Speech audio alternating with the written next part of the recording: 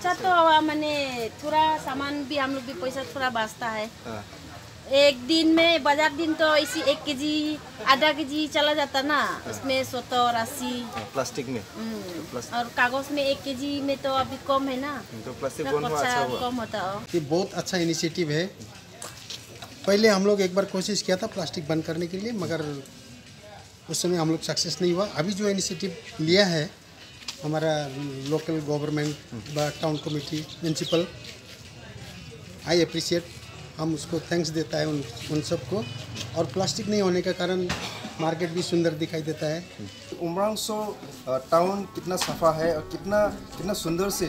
सिर्फ ये बात नहीं कि उमरांसो यहाँ पे टूरिज़्म अट्रैक्शन प्लेस जैसे कि गोल्फिल है, यहाँ पे पानीमूर है, सिर्फ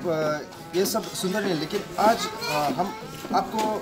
दिखाना सकते हैं कि उमरांसो टाउन कितना सुंदर, कितना सफ़ा हो गया है। ये कुछ दिनों पहले टाउन कमेटी, उमरांसो टाउन कमेटी ने प्लास्टिक यूज़ पूरी तरह से बैन कर दिया है।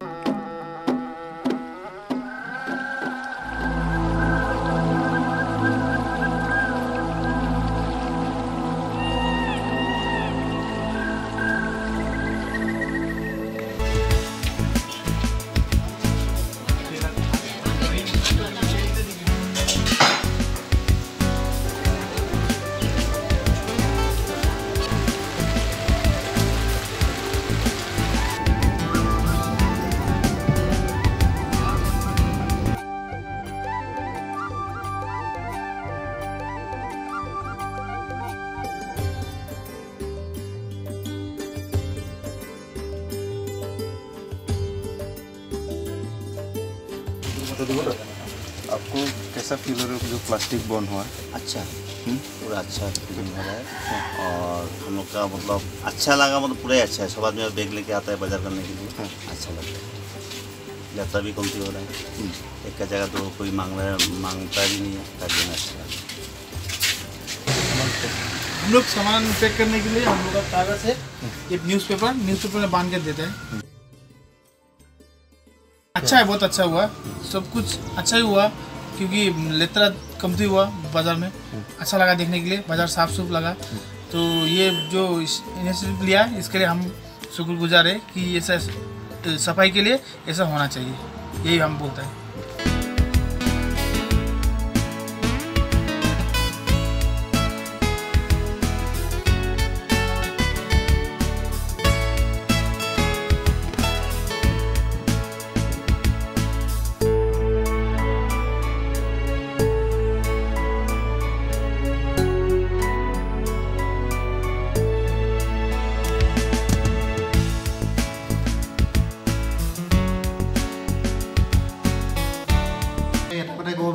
আমি আমার উমরাংসু জনস্বাস্থ্য কাৰিকৰী বিভাগৰ উমৰাংসু PHC কেম্পাছত আমি যোৱা মাৰ্চ মাহত এটা নতুন ইনিচিয়েটিভ আৰম্ভ কৰিছোঁ। আচলতে সেই ইনিচিয়েটিভ আৰম্ভ কৰাৰ এটাই উদ্দেশ্য যে প্ৰথমতে আমি নিজৰ ঘৰখনত ঠিক কৰি লওঁ, তাৰপিছত আমি লাহে লাহে বেলেগত কম। আৰু সেইটো কাৰণেই আমি আৰম্ভ কৰিলোঁ আমাৰ সকলো কোৱাৰ্টাৰ, কেম্পাছৰ ভিতৰত যিমানবিলাক কোৱাৰ্টাৰ আছে কোৱাৰ্টাৰৰ সকলো আৱাসীৰ লগত আমি আলোচনা কৰিলোঁ, কৰি পেলাই আমি কেইটামান নীতি নিৰ্দেশনা ঠিক কৰিলোঁ আৰু আমি নাম দিলোঁ এইটো জিৰ' ৱেষ্ট ইনিচিয়েটিভ।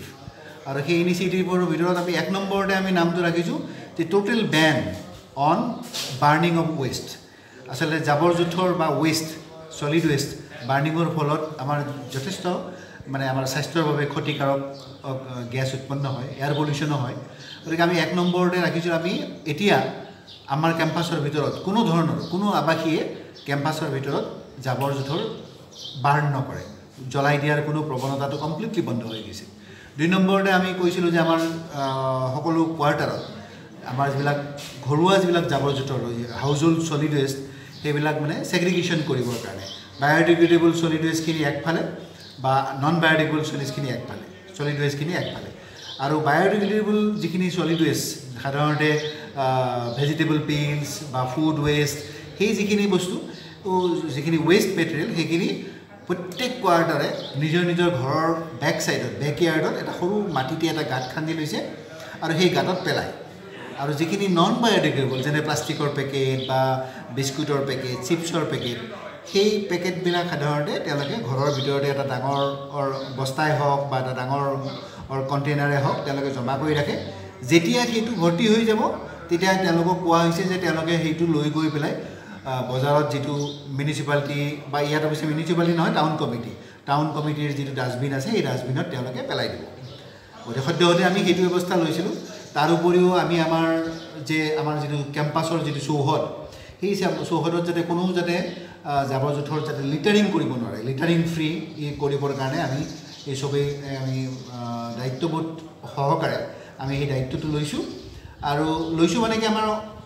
এই গোটেই কামখিনি আমাৰ কেম্পাছৰ যিমানবিলাক কোৱাৰ্টাৰৰ আৱাসী আছে সকলোৱে মিলিজুলি লৈছোঁ আৰু লগতে এই কেম্পাছৰ ভিতৰত থকা যিবিলাক ছাত্ৰ ছাত্ৰী আছে এই ছাত্ৰ ছাত্ৰীবিলাককো আমি ইনভলভ কৰিছোঁ তেওঁলোককো আমি এই ক্ষেত্ৰত সম্যক জ্ঞান দিবলৈ চেষ্টা কৰিছোঁ এইবিলাক কাম কিয় কৰিব লাগে এইবিলাক কাম নকৰিলে আমাৰ যিটো পৰিৱেশ কেনেকৈ বিপন্ন হৈ যাব পাৰে আৰু তাৰ ফলত আমাৰ স্বাস্থ্যৰ কেনেকৈ ক্ষতি হ'ব পাৰে বিশেষকৈ আমি অধিক গুৰুত্ব দিছোঁ জাবৰ জোঁথৰ জ্বলোৱাৰ ওপৰত এতিয়াও যদি আমি চাবলৈ যাওঁ আমাৰ কেম্পাছৰ বাহিৰত বিভিন্ন মানুহে জাবৰ জোঁথৰ জ্বলোৱা আমি প্ৰৱণতাটো আছে বা জ্বলাই আছে আমি সেইকাৰণে চিন্তা কৰিছোঁ যে প্ৰথমতে আমি কেম্পাছৰ ভিতৰত কৰি লওঁ আৰু কেম্পাছৰ যিটো আদৰ্শ যিটো আমি এক্সাম্পল আমি কৰিব পাৰিম সেই কেম্পাছটো আমি লাহে লাহে কেম্পাছৰ বাহিৰৰ মানুহবিলাকৰ মাজলৈ লৈ যাম যাতে আমি মানুহবিলাকক ক'ম যে আপোনালোকে আমাৰ PHC কেম্পাছৰ উমৰাংচু PHC কেম্পাছৰ ভিতৰত কি কৰা হৈছে সেই আদৰ্শটো আপোনালোকে বা সেই এক্সাম্পলটো আদৰ্শ বুলি ক'লে অলপ বেছি ভুল হ'ব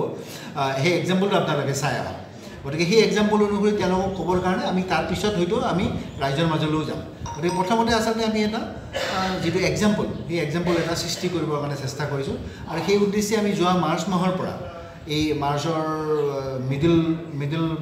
মাজভাগৰ পৰা আমি এই zero' west initiative at Umrangso PHC campus এইটো আৰম্ভ কৰিছোঁ আৰু মই অত্যন্ত সুখী মোৰ আমাৰ যে অফিচৰ সমূহ কোৱাৰ্টাৰৰ আৱাসীয়ে বা অফিচৰ সকলো ষ্টাফ এই যিখিনি কামখিনি কৰি নিয়াত যথেষ্টখিনি সহায় সহযোগ আগবঢ়াইছে কোঅপাৰেট কৰিছে এইখিনিতে মই এটা কথা উল্লেখ কৰিব বিচাৰিছোঁ আমাৰ ডিমা হাছাও ডিষ্ট্ৰিক্টত মহামহিম গভৰ্ণৰ মহোদয়ৰ আদেশ অনুসৰি প্ৰত্যেক মাহৰ 7 তাৰিখে প্ৰত্যেকটো অফিচত ক্লিনলিনেছ ড্ৰাইভ কৰিব লাগে আমি প্ৰত্যেক মাহৰ 7 তাৰিখে ক্লিনলিনেছ ড্ৰাইভ কৰিবৰ কাৰণে আমি কাম বিচাৰি নাপাওঁ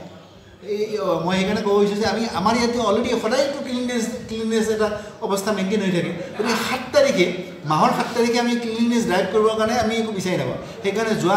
যোৱা মাহৰ মানে এই মাহৰ 7 তাৰিখে আমি আল্টিমেটলি গছ পুলি ৰুইছোঁ যে আমাৰতো চাফ কৰিব লগা নাই চব চাফেই আমাৰ গতিকে আমি এইখিনিদিনাখন আমি গছ পুলি ৰুইছোঁ এতিয়া অহা মাহৰ 7 তাৰিখে আমি কি কৰোঁ হয়তো আমি আকৌ গছ পুলিয়ে